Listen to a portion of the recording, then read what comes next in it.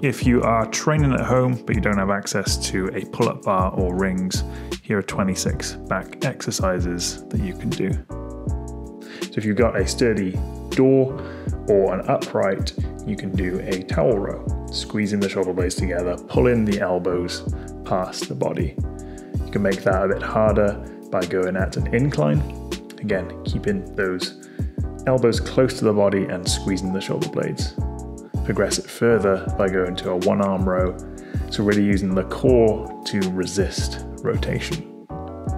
If you have a bench or a table or even two sturdy chairs, you can do Australian pull-ups or horizontal rows. This was not a safe setup, don't recommend that, but two chairs can work, particularly if you have someone sitting on them. So really squeezing the shoulder blades together, pulling the chest through.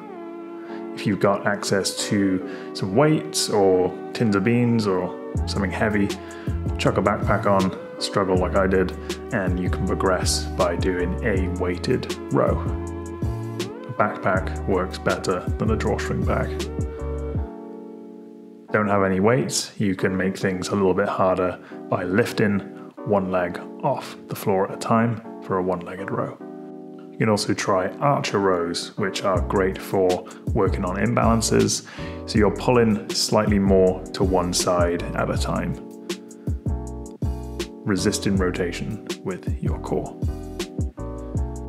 Moving on to some isometrics, you can hinge at the hips, stay tight to the core and squeeze the shoulder blades together. You can play around with some different arm positions as well, going up overhead. It's great to activate the mid and the lower back, and also the rear delts as well. You can also play with some wall slides, so up against the wall, you got your bum, your lower back, your mid back, and your head against the wall, and then you're sliding your arms up overhead, and then elbows down towards your side. So really trying to stay flat against the wall.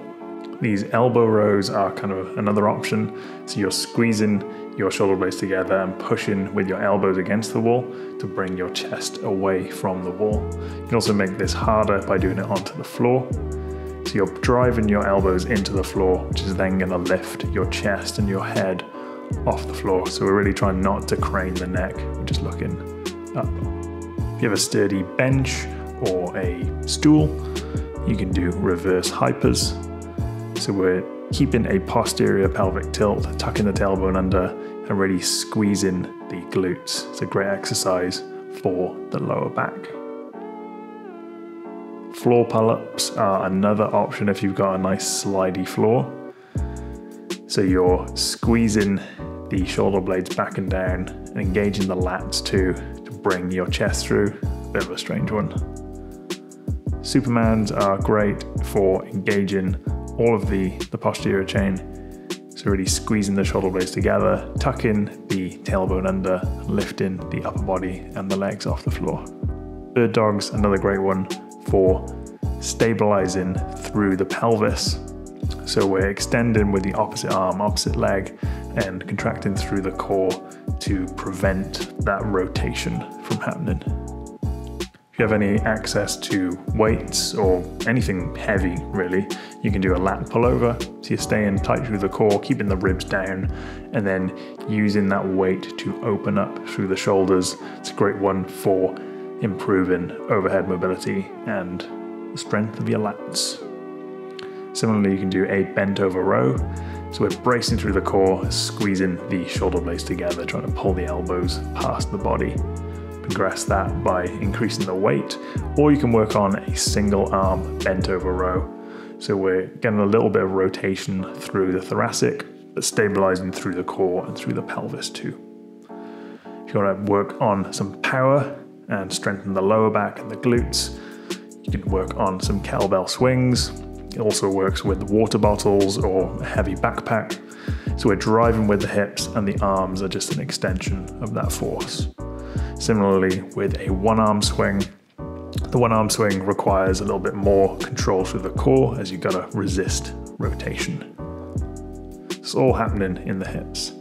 If you have some bands, they can be really useful You can do pull aparts where you're squeezing the shoulder blades together, activating the rhomboids and the rear delts. Another great exercise for your posture is a face pull. So you've got the setup slightly above your head. You're pulling the band towards your face before you externally rotate through the shoulders, squeezing, scooping under.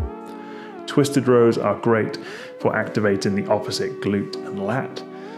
So I've got my left leg back and I'm pulling with my right lat and rhomboid. You can progress that by adding a step back into it. So we're staying tight through the core and rotating through the mid-back.